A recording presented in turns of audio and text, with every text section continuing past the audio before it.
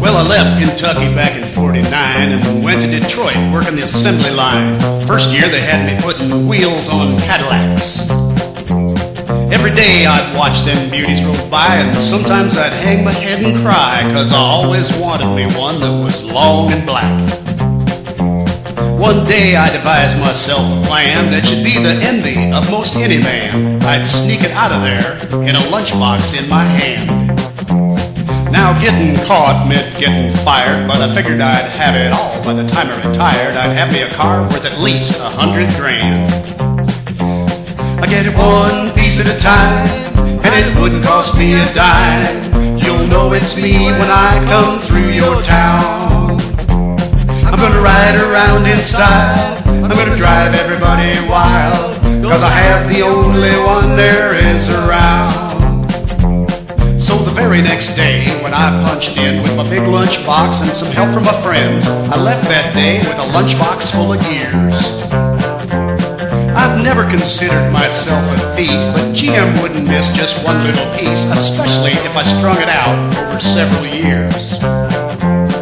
The first day I got me a fuel pump, and the next day I got me an engine and a trunk. Then I got me a transmission and all of the chrome.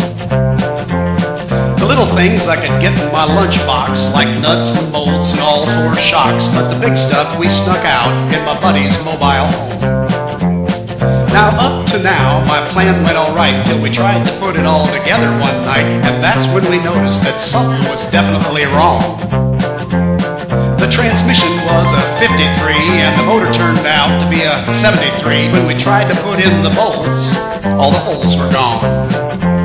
So we drilled it out so that it would fit, and with a little help from an adapter kit, we had that engine running just like a song. Now the headlights was another sight. We had two on the left and one on the right, but when we pulled out the switch, all three of them come on. The back end looked kind of funny too, but when we put it together and we got through, well, that's when we noticed that we had only one tail fin. About that time, my wife walked out, and I could see in her eyes that she had her doubts. But she opened the door and said, "Honey, take me for a spin." So we drove uptown just to get the tags, and I headed right on down the main drag. I could hear everybody laughing for blocks around. But up there at the courthouse, they didn't laugh, 'cause to type it up, it took the whole staff. And when they got through, the title weighed 60 pounds.